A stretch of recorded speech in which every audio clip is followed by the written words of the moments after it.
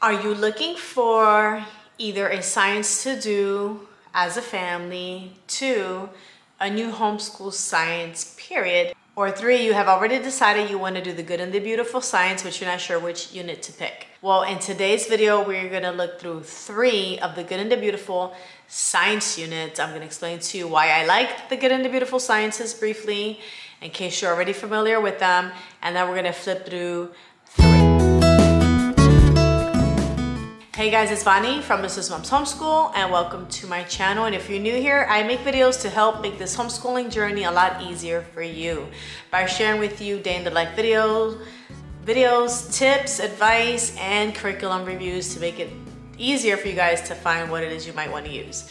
So today we're talking about the good and the beautiful science units. We have been using the good and the beautiful science for several years now, and they have been in the process of remaking all of their old units and making some new ones as well. So if you have used them in the past, the things that are different are that now your lessons don't just come in a bunch of papers. The teacher's guide is actually spiral bound, and your kids also have their own student journal. You have one for grades 3 through 6 and one for extension 7th and 8th. The science is open and go, so there's very little lesson preparation. All you need are a few of the items that you probably already have in your house for each experiment. Very hands-on.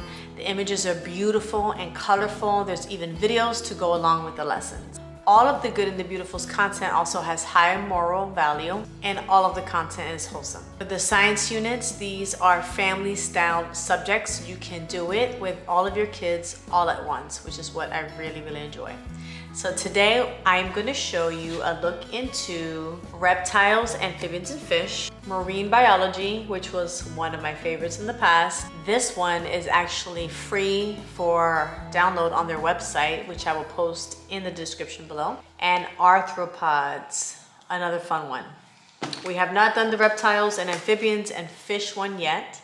The other 2 we have in the past, but I have a new little one who is going to be starting fresh. She's 7 years old, and she's gotten just a taste of some of these, but these are ones that we've done in the past. But anyway, let's just jump right into the curriculum. Reptiles, amphibians, and fish. This is a 3rd grade through 8th grade unit study. If you have children younger than 3rd grade, the Good and the Beautiful just released sciences for 2nd grade and under. You want to check that out at thegoodandthebeautiful.com. So let's look at reptiles, amphibians, and fish. This is the teacher's guide, and here we also have the student journal. I only have the grades 3 to 6. However, the 7th and 8th has the same content, except they have an extra sheet for the older child to read through, and has a little activity for them to do. That's the difference between the 3rd through 6th versus the 7th and 8th. So in this particular study, you can also choose to purchase the Read Out Loud book packs, which I don't think I got for this particular subject. However, your child will be learning about reptiles, amphibians, and fish, turtles, snakes, lizards, crocodilians, tuataras, frogs and toads, newts and salamanders, caecilians, fish, saltwater fish, and freshwater fish.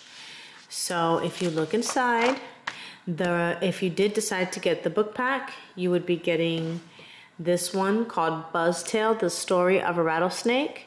You would be also getting this one, Curious Reptiles and Amphibians. And if you go down to the Good and the Beautiful's website /science, you'll find their suggestions. So here it explains about the student journals, your science wall, your lesson preparation, your activities and experiments, your unit videos and where to find them, content for older children, content for younger children, and it talks about the different versions. It says new discoveries are being made on an ongoing basis. This course is reviewed and revised periodically to keep information as up to date as possible. This version is the 2nd edition of this unit. This page talks about the lesson extensions, and it gives you an example of what they would do if they were in 7th and 8th grade, as well as the book that would be coming in the book pack for them if you decided to buy that. Over here you have your supplies needed. It goes by lesson.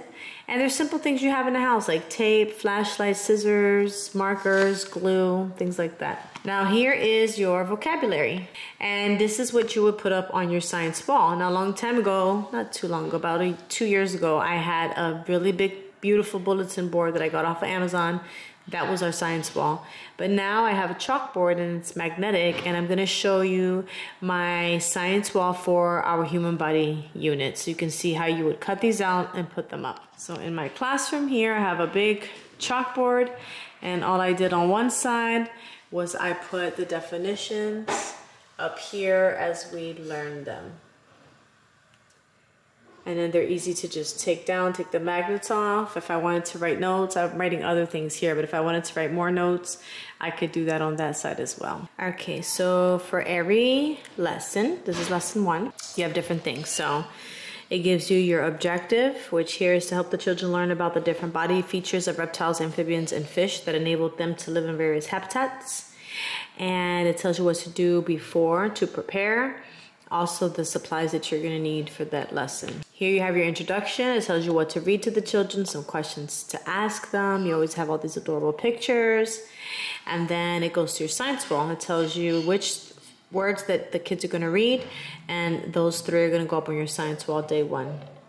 Then you have an activity here, the hiker hunt activity. It says, let's imagine we're a world-traveling hiker searching for interesting vertebrates, animals with backbones, living in the rainforests of Costa Rica. But beware, you might encounter some dangerous animals, so be careful where you step and what you touch. So then on the next page, they have to read each animal description, pausing after each one, and the children have to search for the matching picture.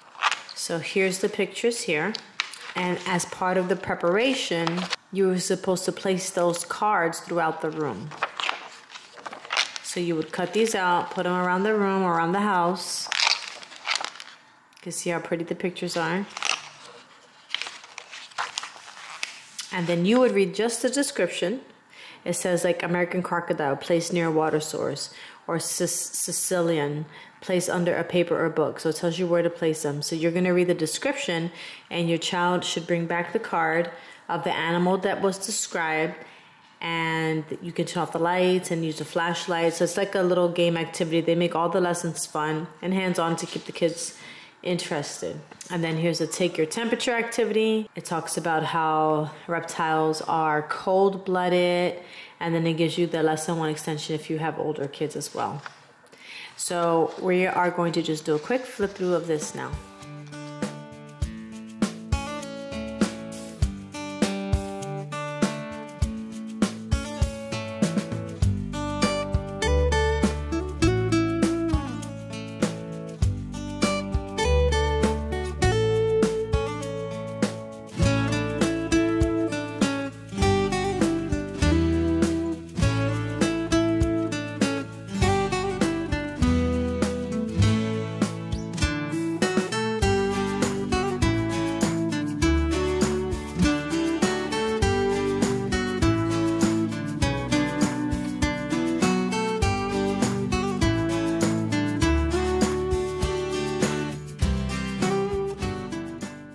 Okay, now looking into the student journal. After each lesson, your child is going to be prompted to go over to their student journal and fill out a page. So for the first page, they're going to do the lab of taking their temperature. They're going to do the air temperature versus the child's body temperature at the beginning when they're outside and after moving. And then there's some questions here about the temperature. What do you notice about your body temperature as your activity changes? What makes your temperature remain relatively warm and constant? And so every day, there's a different activity for them to do that correlates to the lesson that they had just learned.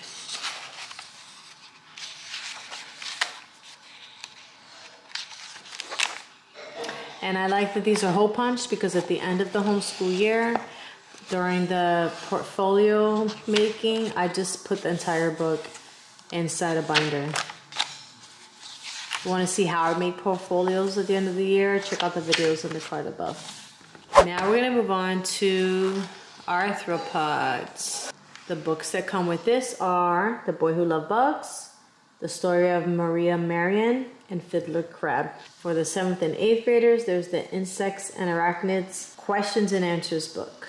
Okay, they're gonna learn about arthropods, introduction to insects. They're gonna have an insect stations section, bees and wasps, butterflies, ants, insect defenses, arachnids, crustaceans, and entomology. Use your vocabulary words. Okay, lesson 1, what to read to the children, the vocabulary word to put up.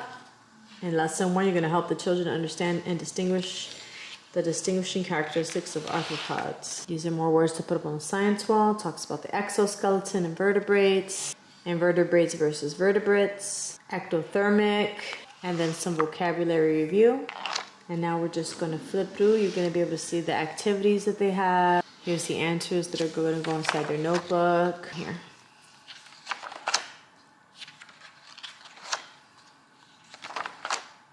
This was a really fun unit to do, actually. And I hate insects.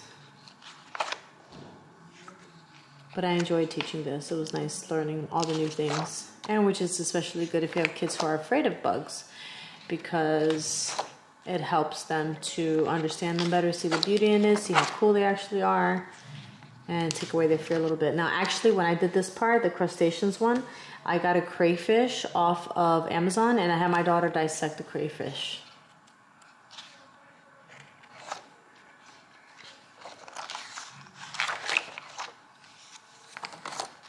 Here is the student journal for the Arthropods unit.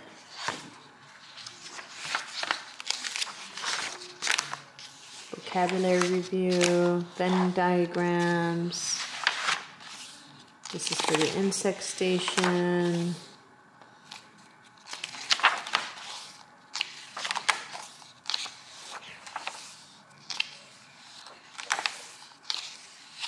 Crossword puzzles, puzzle pieces, observing arthropods, notes. Next, we move on to the marine biology. Remember that this one is free for download online. If you're going to get the books to this, you have Dive, Explore Coral Reefs Around the World, and you have The Dangers of Sea Creatures. For the older children, you have the book called Explore the Ocean Floor. And here's a sample of the work they could be doing. Your kids are going to be learning about ocean characteristics, ocean zones, tides and intertidal zones, marine life, coral reefs, marine invertebrates, marine reptiles, fish, sharks, and marine mammals. Now let's just take you into this book. Vocabulary.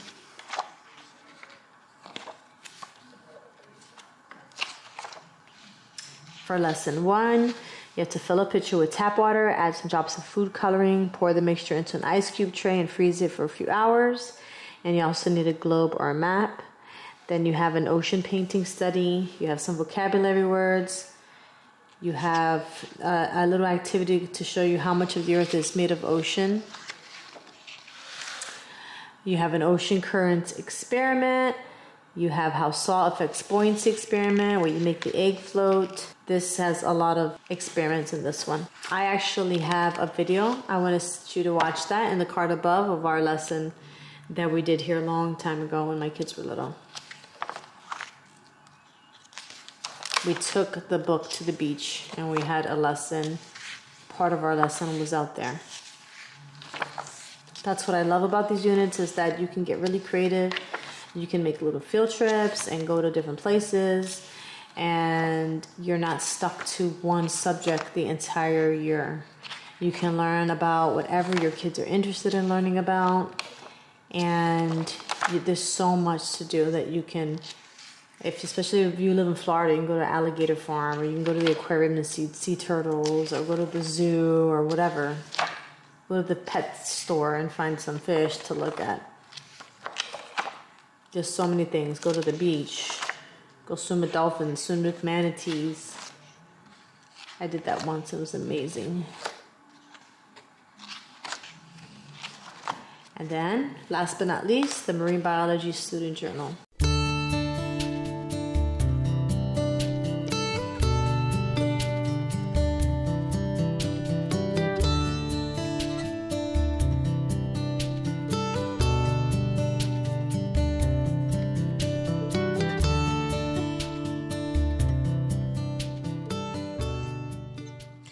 So what did you guys think? If you had to choose between the three, which one do you think you would start with? I'm gonna come out with a couple of more videos like this to show you 3 at a time, because I have a whole bunch that I'm using with my 3rd grader this year. My son has gone through mostly all of them already, and as did my 15-year-old. So I just want to thank you guys so much for watching. I feel like I'm really close to the camera. Make sure you subscribe so you can know when all those other videos are coming out. Hit the notification bell, and I will see you in the next video.